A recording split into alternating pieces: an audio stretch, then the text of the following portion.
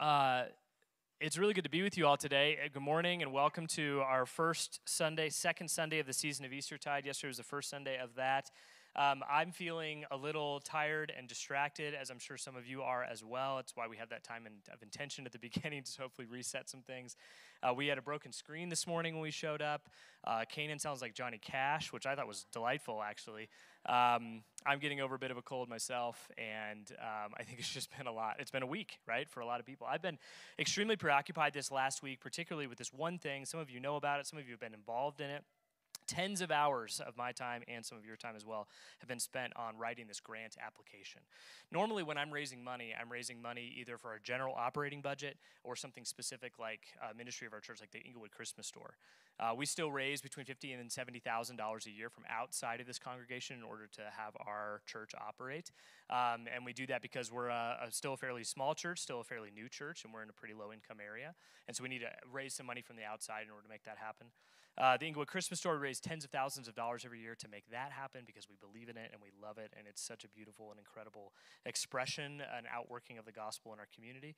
But this last week, I've been focused on raising money for something that I never thought I would ask for money for, and that is for a sabbatical. So I was supposed to have a sabbatical this summer. If you're unfamiliar with what a sabbatical is, it is a leave of absence that a pastor will take. In our employee handbook, it's every 7 years, and we do that to recuperate, to do some time for study, some time for spiritual reflection and growth. And there's a lot of ways that a sabbatical can be used. It's not really like an extended vacation. It's a little more strategic than that. And it is meant to be tailored to the specific and unique challenges that a pastor faces. In your occupation, you face challenges that are unique to that occupation. I have challenges in my occupation that are unique to my occupation. A sabbatical is a way to respond to some of those things. Because for a lot of different reasons, that was pushed till next summer. And I found out not too long ago that this grant application was due this coming Wednesday. Now, I don't know what I have planned next week, much less next year.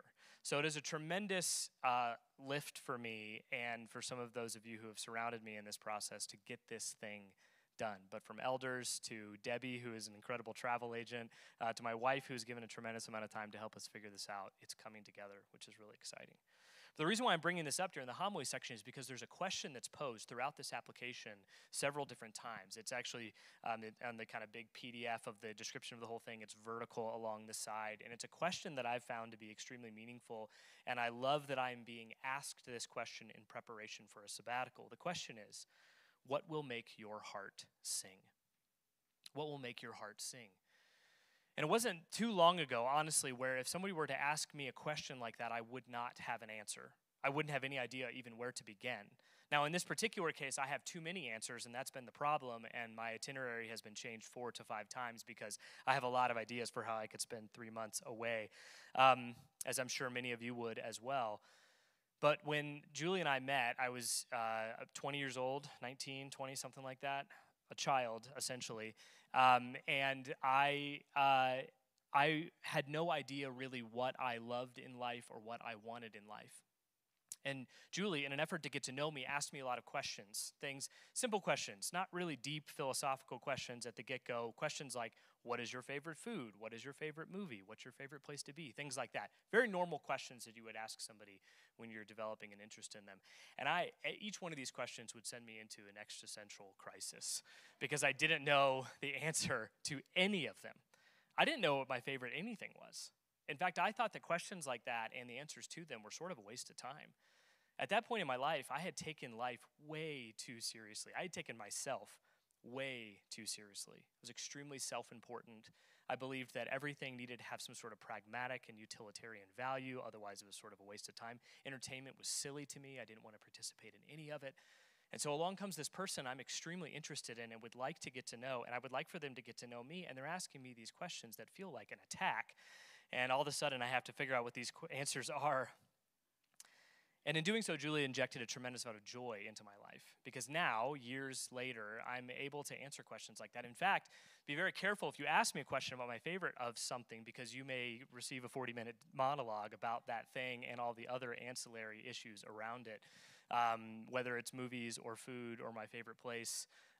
You may have to put up with me scrolling through my camera roll, and we're going to go past pictures of my kids, and I like them a lot, so I'm going to tell you about them. And it's kind of a give a mouse a cookie sort of situation if you ask me what my favorite thing is on anything. The answer to the question, what will make your heart sing?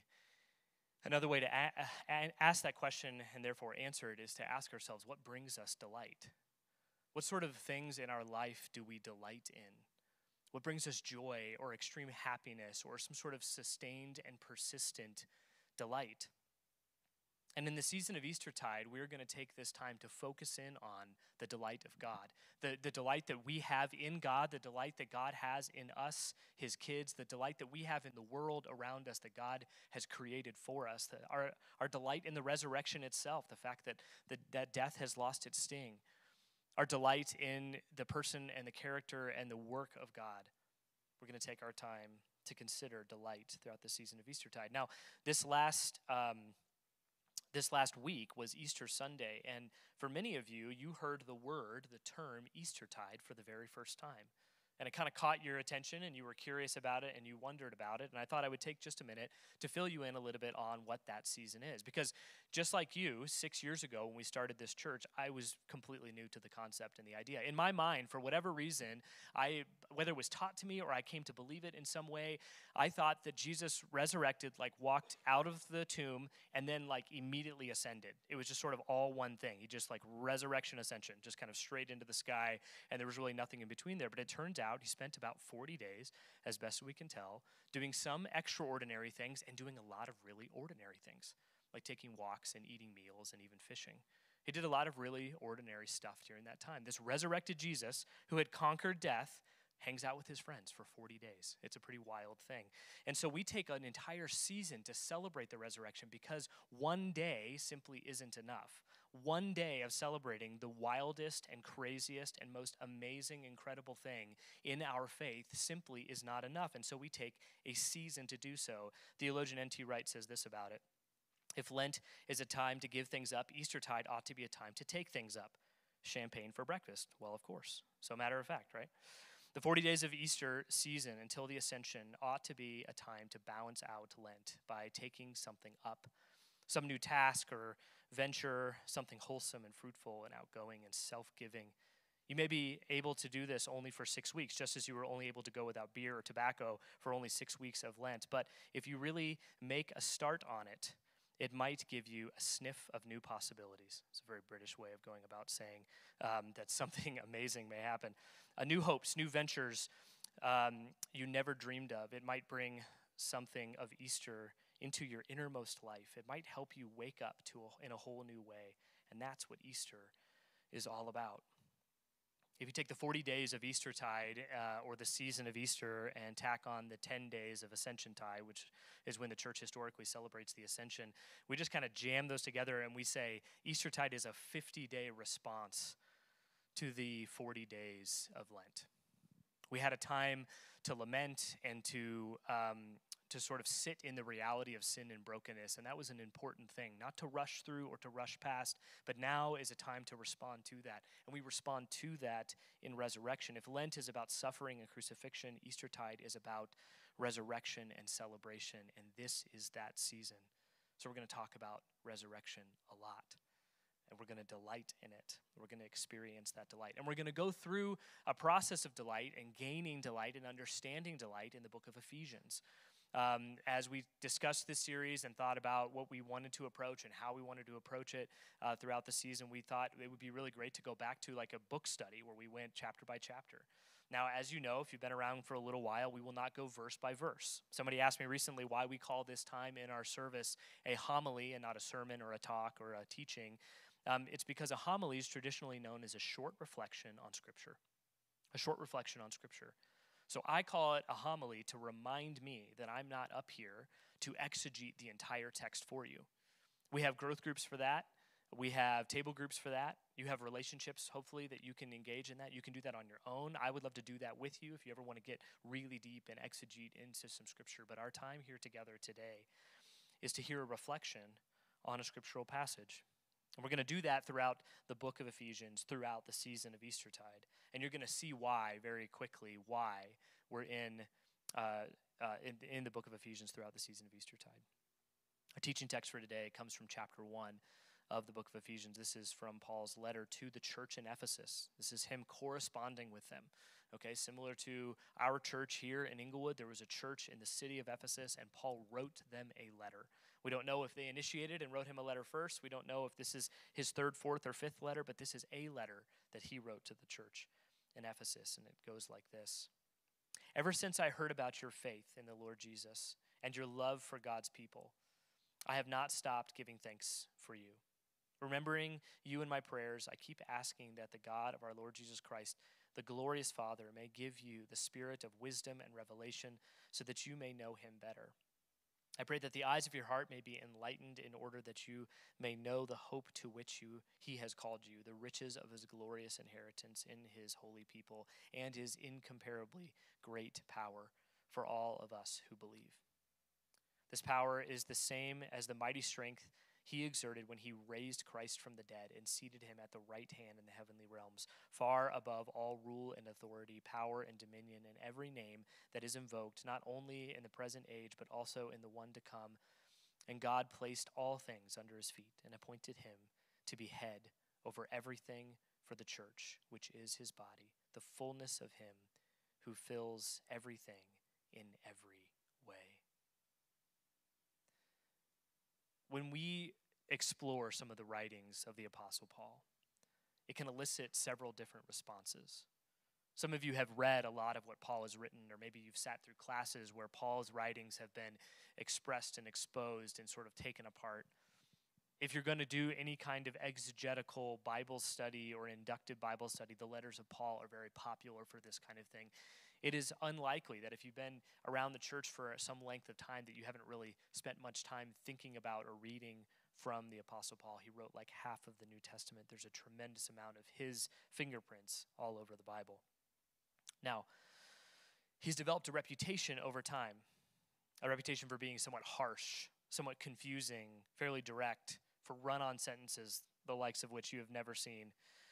He focuses a lot on the sovereignty of God, a lot on the salvation that God offers. He's kind of a die-hard evangelist for the salvation of God through Jesus Christ. But really, the thing that he's probably most known for, and this is particularly from his writings in the book of Romans, but just generally, is he is a systematic theologian. Okay, so a systematic theologian is one who helps you think about theology, think about who God is and what God does systematically.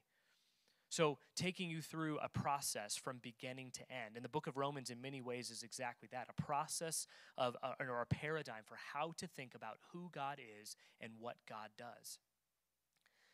But because he's developed such a reputation for that kind of thing, I find myself missing when he simply gushes with excitement and exuberance about the things that he loves most about God.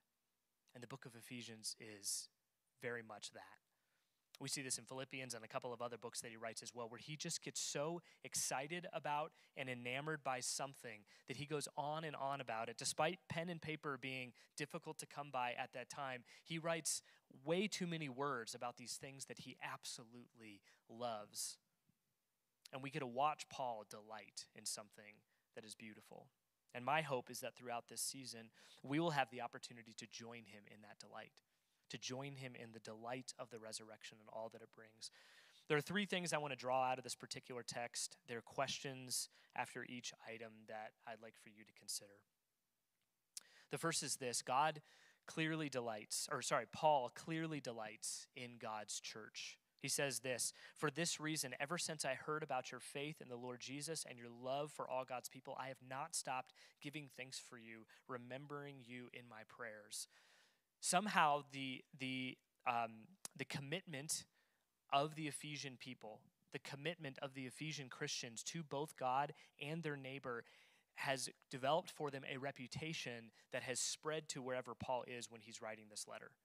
It's not like somebody from like the neighborhood tweeted, "Hey, the church in Ephesus really love God and really love their people," and therefore Paul heard about it immediately. It's very difficult at this time for word to travel. In the first century, the fact that they have a reputation and he has heard this thing about them, heard this thing to be true, and it has caused him to write this letter is pretty tremendous. And his response to that is to delight in who they are and delight in all that God has done in them. And his delight in them is not just in the one-time hearing of their love for God and their neighbor. His delight in them is persistent.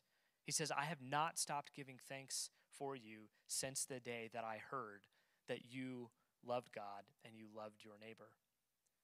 His delight in them is persistent. And it leads me to ask the question to myself and to you, who are you delighted about? Or in whom do you delight? Like, who is it in your life that you have heard about? Maybe you don't know them, maybe you do. That you persistently and regularly bring to God in prayer to give thanks for. I think we live in a fairly disposable society. It's one of the reasons, this is a small thing, but it's one of the reasons why we use real glasses for communion, because there's something durable about that, and there's something persistent about that. It's one of the reasons why we practice rhythms of our faith like communion every single week, because there is a durability to that. It's not disposable. It's not something you do once and then you throw away. But in the world around us, we're trying to always make things as disposable as possible. We're buying phones more frequently. I've been told that the way that the world is moving sort of with like electric vehicles, a day could come where you would renew your vehicle much like you would a leased vehicle, and you would probably buy a new vehicle every couple of years because they're going to be made less and less expensively. They're going to be made with less and less durability. A disposability is going to become more and more popular in the world around us. But what if our faith and our delight in other people was durable? Who are you delighted about? Second thing that he does here is he asks that the same delight that is his would be for them as well. He prays this. He says, I pray the eyes of your heart may be enlightened in order that you may know the hope to which he has called you. So in addition to thanking God for these folks that he's heard about, he says, I'm also asking God that you would have blessing in your life, that you would have delight in your own life, and that the persistence in my prayers would actually result in a persistent blessing and a persistent delight in your life. Who are you asking God to bless? Who am I asking God to bless? Sometimes our prayers, our time with the Father, whether it's in prayers of the people or our time on our own, gets very focused on ourselves and our own needs. Or we're only praying for people who are in a moment of crisis. But what about those who are experiencing delight? What if we prayed for more blessing and more delight on their life? I think that we gain delight and we gain joy and we gain hope and we gain peace when we pray for those things for other people. So who are you asking God to bless? Another thing that Paul does here, and I think that this is probably the most important thing that he does, at least in this section and maybe throughout the entirety of the letter, at least for this particular season, it is very clear that Paul is delighted in, enamored with, preoccupied by the resurrection of Jesus from the dead. That power is the same as the mighty strength he exerted when he raised Christ from the dead and seated him at his right hand in the heavenly realms. Paul is filled with joy at the resurrection. And it makes me wonder for myself and for you, are we delighted in the resurrection? Are we delighted in the fact that death has lost its sting and grave its victory? Are we delighted in the truth of the resurrection? Are we delighted in the beauty and the implications of the resurrection? Now, some of you are having a little bit of a hard time with this because you're thinking, I'm not so sure what I think about the resurrection. Some of you aren't sure it's a historic event. Some of you aren't so sure you know exactly what it all means. And I want you to know that that is absolutely okay. In fact, I don't think that you need to have answers to all of those questions in order to delight in this story that we're going to keep telling for the next several weeks. We can find a tremendous amount of beauty and joy and delight in things that we don't fully understand. This last Wednesday, Jacob Collier came to the Gothic Theater to play a show. Kanan's dad got him tickets 2 years ago when he was supposed to come. He was going to come with Kanan. Erica was going to go. They were going to make a family thing out of it. It got postponed, obviously, to 2 years later to this past week. Kanan's dad wasn't able to go. Kanan gave us his tickets. That's the long story short and how I got tickets, okay? Never heard of this guy until Kanan told me about him a couple of years ago. I didn't know what to expect. I don't listen to like a ton of music. I like some music, but from what I understand and what I'm gaining understanding about is that Jacob is we're first name basis, me and him. He's a musician for musicians, meaning musicians can appreciate and love what he does in a way that non-musicians probably can't. At least that's my assumption, okay? So we walk in, and unsurprisingly, I recognize, like, I don't know, 5 or 6 people in the room, and they're all musicians. Every single person that I see there is a musician that I know. I'm with my wife, who's a musician, obviously. I'm with Kanan, obviously a musician. And my 15-year-old daughter, who you've heard sing here a few times, also a musician. I'm probably the only person at the Gothic Theater that night, 2 back-to-back sold-out shows, that doesn't play a musical instrument at all, okay? So I wander in like an idiot and just kind of stand there, and the show starts. And to say that it was a mind-blowing experience is an understatement, okay? I know that people use that term, and they mean a lot of things by it, but I'm not talking about like, this was a delicious cheeseburger that had cheese and bacon on it. I mean, this was truly, like, it was incredible. Erica was ill, and I'm just heaping on how good this show was, and I hate that for you, and I'm so sorry. Yes, good. They're going anyways. That's good. I was moved to tears more than once.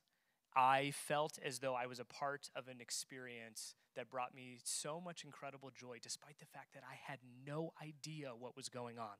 I had no idea. I didn't know any of the instruments he was playing because they were all very weird. I didn't know how he was making the noises he was making. I didn't know how the band was doing what they were doing. None of it made any sense to me, and it did not matter for the delight that I experienced in that.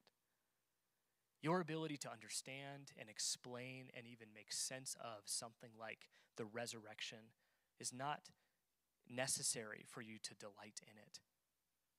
Paul simply says, like, the power of the resurrection. I mean, he doesn't explain what he means by that, but the power of the resurrection. There's not a lot of explanation for that. There's not a lot of sense to be made of that, other than we know that the fact that somebody was dead, their heart had stopped beating, they had died from either asphyxiation or from blood loss or both in some way, and they were buried in the ground, and they were dead that entire time, and then one day they came back to life and walked themselves out of the tomb into new life. That happened, and that is worth celebrating. It doesn't matter if we understand it. We don't have to get to that right now.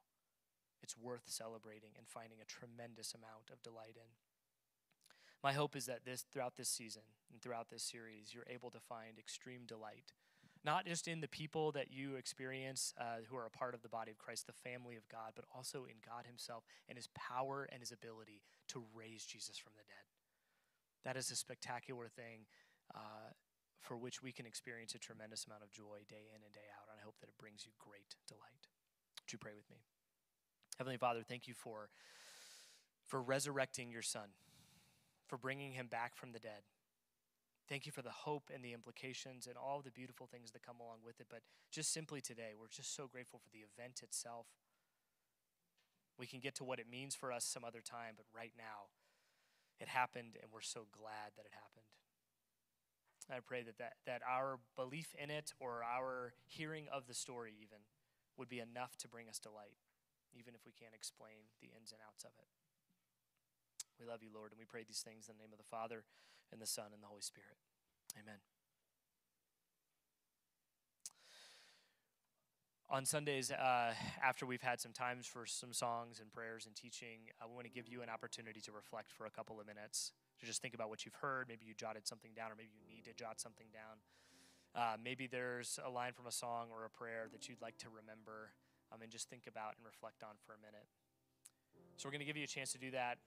There's going to be some questions on this screen over here that will help you reflect. It'll also give you a chance to lament some of the pain that you've experienced this last week, or even celebrate some of the joy and the beauty. Maybe confess some of the things you've done wrong or some of the things you've left undone. So go through those questions when they're up on the screen. During this time is also a good time. We're going to take communion after this fourth song.